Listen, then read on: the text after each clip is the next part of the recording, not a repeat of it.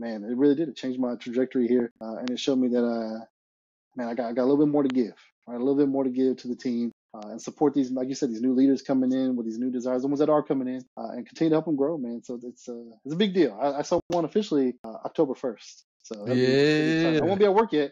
I don't go back to work because, like I said, I got the knee surgery, so I'm on that convalescent. But October 7th is my official day, supposed to be back. But I have a promotion ceremony on the 4th, on that Friday. So I'm going to kind of sneak in on the 4th and get that done. So it'll be pretty cool, man. It's going to be a pretty big deal. Heck yeah, it is a big deal. When I found out you made it, bro, I was punching the wall like, and then I hit you up. I called you. I said, I was so excited.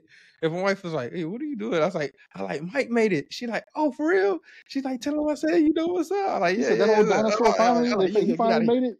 Tell you, it's a typical Air Force. They were like, "Oh, wait, he's about to get out. Why don't you just slide him this little rank real quick and let's see what he's." Yeah. Let's tease him a little bit. Here you go.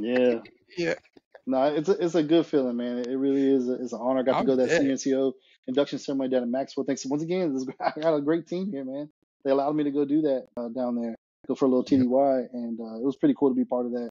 Just see the growth of what it really means to be a Senior NCO, and man, I'm gonna do my best. I'm gonna do my best to just try to earn it, and then bow out respectfully again.